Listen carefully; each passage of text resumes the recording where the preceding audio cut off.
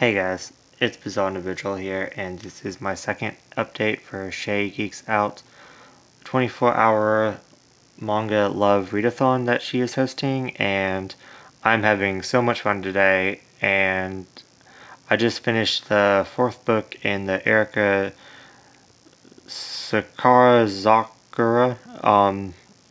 I wouldn't say series. Erica writes a lot of different Josei titles. Of course, this isn't all of them, but I bought the bundle on Right Stuff. I will link that down below.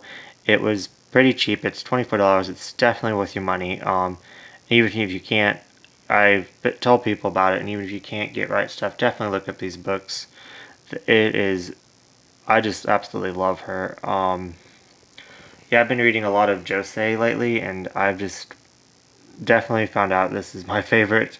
Well, I guess I kind of switched, but this is my favorite genre of right now. But she writes a lot of books that are really mind twisting and really realistic. She writes a lot of tales of like cheating and betrayal, relationships, just yeah, just a lot of mindfuck stuff that makes you kind of look back at your life and realize, um, makes you kind of think of the situations that you went through in your own life and how you can kind of relate to these characters that she portrays. So I read this one at the beginning of the month, so I didn't read this one for the readathon, but I wanted to still talk about it. This one is my favorite walk by her so far that I read, Between the Sheets. It is about these two best friends and just the kind of line drawn between them, kind of like how our friendship should stop at a certain point and shouldn't become to the next level of like emotion and shouldn't go to a I guess it wouldn't be romantic, but shouldn't cross over to more than friend relationship. And for these two girls, that definitely happened, even though um, on and off throughout they both have boyfriends and they're both going through relationships, and it's kind of really mind twisting because don't really want to ruin it. It's really mind twisting, the jealousy and what you'll do kind of for love, in a sense, and it kind of makes you think of what is betrayal. Do they really love or care about each other? Is it really just wanting and desire and lust? So yeah, this was definitely my favorite read by her. So yeah. Next, I just kind of put these in order of my favorite reads. Next is Angel. I really enjoyed this. This was beautifully illustrated and beautiful art, and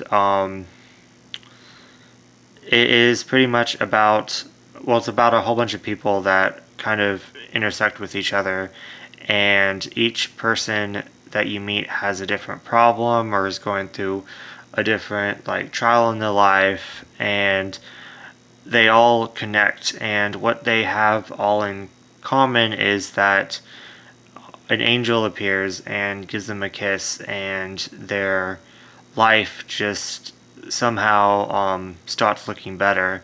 And once the angel feels like that person's life is on the right track again, the angel goes on to help out the next person. And it's just so beautifully drawn. I love it how whenever the angel gives someone a kiss, that person gets wings, him or herself, and it's just, I really enjoyed it. There's actually a second part to this, and I'm definitely going to be picking it up this month, if not next month.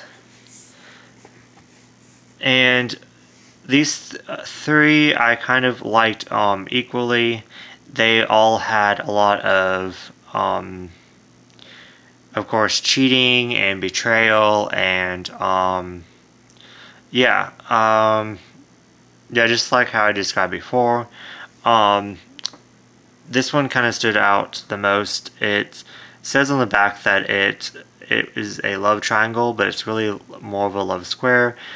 She's a supermodel that kind of got fired for her attitude, and she was just kind of replaced, and she's going through a lot. And then she goes to a new agency, and then he's a model there, and they fall in love, but he's dating a dude and she's dating an actor, and just kind of like what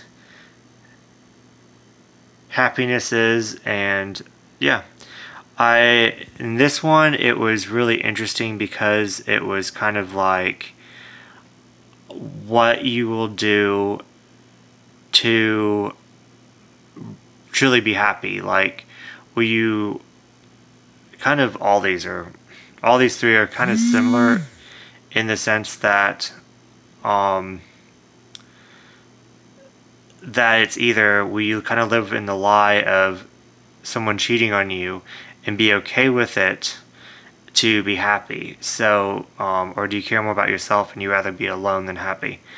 But yeah, so I really, really enjoyed these. Definitely pick them up if you have a chance to, and I will update you guys in a couple hours.